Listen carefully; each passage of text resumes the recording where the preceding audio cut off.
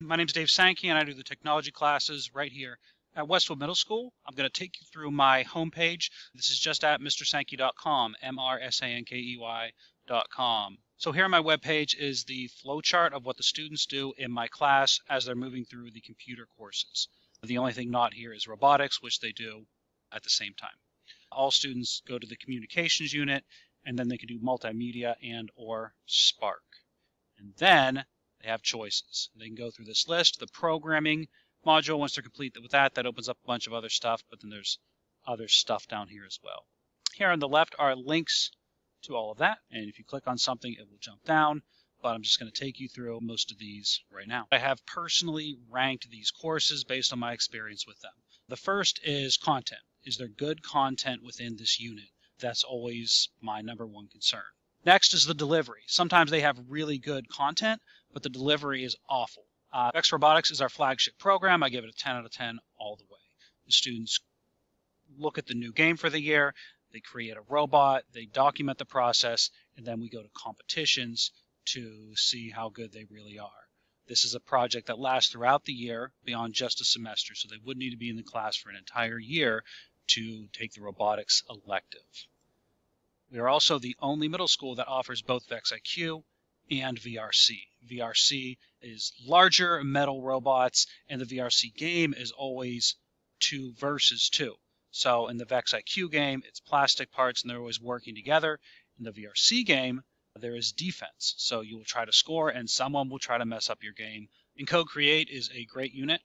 It is actually a course that's designed for high school freshmen, but I give them to my 6th graders and I say, go get it. I make them work through the content asynchronously online.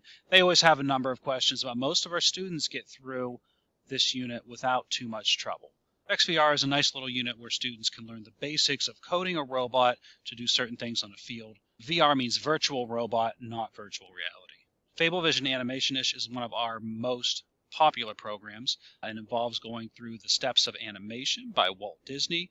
It teaches the kids all about how animators do what they do, not just the drawing part, but by working together, working with a director and a producer. It is one of the most requested units that we have here at Westwood. There are 10 ICT courses here, starting with communications. Communications is the course that everybody starts with, and then cybersecurity, everyone does that test with the communications test because they basically cover the same content. Database is a nice little unit. They can also do the access training in MindTap while they do this to kind of bolden up those skills a little bit. The database unit that they gave us doesn't really cover everything as well, but if they take the access training, they can get that hands-on experience to make sure they know what they're doing. We have a couple of these that go together. Gaming and programming and logic, those two go together very well, and they are a couple of our most popular units. Gaming and programming both use Scratch so that the kids get hand-on skills so that they can take what they're learning and put it to practical use. These are one of the most favorite units that the kids have here. They love this one. The Multimedia Essentials unit teaches the kids the basics of presentations and making images and making videos and about the different types of images that they can make. Spreadsheet Essentials and word processing are done strictly through MindTap, which we'll describe below. Web Design Essentials is a nice little unit that teaches the kids the basics of how HTML works, and we also do have some Khan Academy units that go with it so that they can have hands-on training in that as well. So as they're editing the code, they can see exactly what it's going to look like on the other side of the screen. MindTap is our office training software. I give the content an 8 and the delivery a 5. Some of the initial training and exams are a little dry, so I just warn the kids about that right as we start, but once they get into actually using the applications, it's a very good hands-on type activity where they can learn the basics of these programs.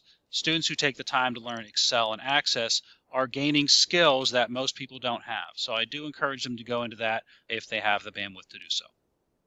Coding in Minecraft should be one of my best units.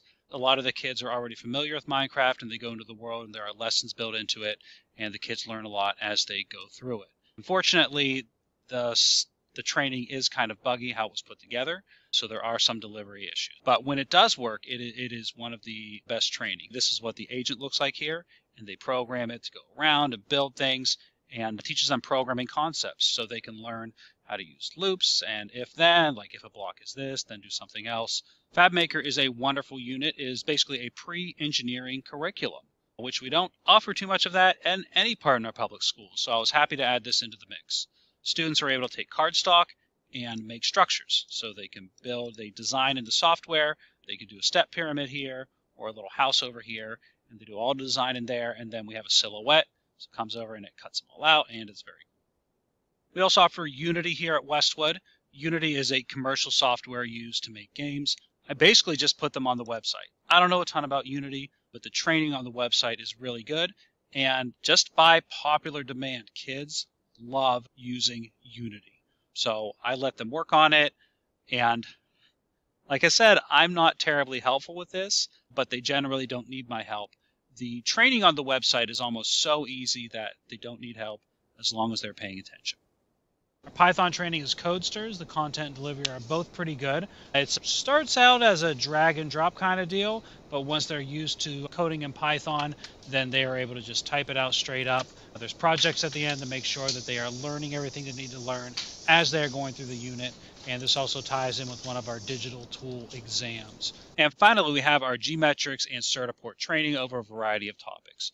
The first one we have is Spark, Digital Literacy, which is 3 different tests here, and digital literacy under GS6. Honestly, a lot of these cover the same topics. It is using computers, different components of computers, different USB ports, different programs they use, but it's all at a pretty basic, straightforward level. So it just really covers the basics of a lot of different things that kids need to know about computers.